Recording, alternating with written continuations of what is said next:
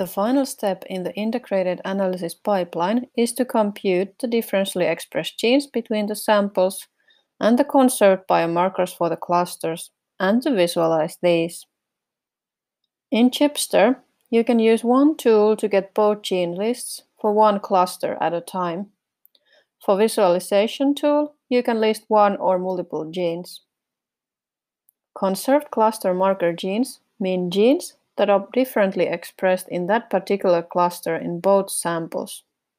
Here, like in the one-sample analysis, we are always comparing the cluster of interest to all the other cells in the dataset. A statistical test known as Wilcoxon rank sum test is used here, and the result table looks something like this. Up here, we can see how many genes are in the list. Here we can see the gene names, and here are the p-values and the fold chains n. These values here are percentages of cells expressing the marker.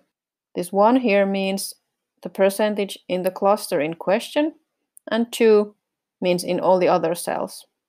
All these values are computed for both samples, but parameters for the tool are looking both of the resulting values. You can filter this table based on these 3 parameters. By default, only the positive marker genes are reported. That is, genes that are more highly expressed in the cluster in question compared to the other cells. The adjusted p-value on both samples needs to be lower than 0.05 by default, and the fold change needs to be higher than 0.25. The same tool also gives you the differentially expressed genes between the samples in a cluster of your choice. So this tool gives results for one cluster at a time, and you can give the cluster number as a parameter. The test here is very similar as for the conserved markers, and here as well you get a filtered table as a result. Note that you can further filter the table using a filtering tool in the utilities category. The last step in this 2-sample pipeline is the visualization of interesting genes. These genes can come from the list of conserved markers, or they can be the differentially expressed genes between the samples, or just your personal genes of interest. This plot, that we like to call the Marimekko plot, shows 2 things at once. The percentage of cells expressing a gene is shown as the size of the dot, and the brightness of the dot represent the expression level. On the x-axis, we have the genes that we chose for the plotting, and on the y-axis, we can see the different clusters separated also based on the sample. The sample is also highlighted with the color. Blue here is for the control sample and red for the stimulated sample. Here you can see, for example, that these 2 genes seem to be excellent conserved cluster markers for cluster number 12.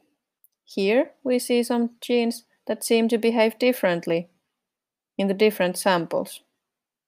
We can also use the good old TSNE and UMAP plots to see the expression of the selected genes in different scenarios. In scenario number 1 here, there's very little difference between the samples. These 2 genes are thus conserved cell type markers. In scenario number 2, there's very little expression in control sample and lots of expression in the treated sample. So these 2 genes here are cell type independent markers for the treatment. In the last scenario, we see cell type dependent reaction to the treatment. This gene is active in this cluster here in the control sample, but not in the treated sample, and then vice versa with this gene. We can see the same 3 scenarios here in the violin plots. Here on the x-axis, we see the different clusters, and for each of these 3 genes, we see the expression level in control, red, and treated, green. Conserved markers show somewhat similar expression in both samples. This gene here is affected by the treatment regardless of the cell type, so we see strong difference between the samples. In the last plot, we can see that some clusters or cell types are reacting to the treatment and others are not.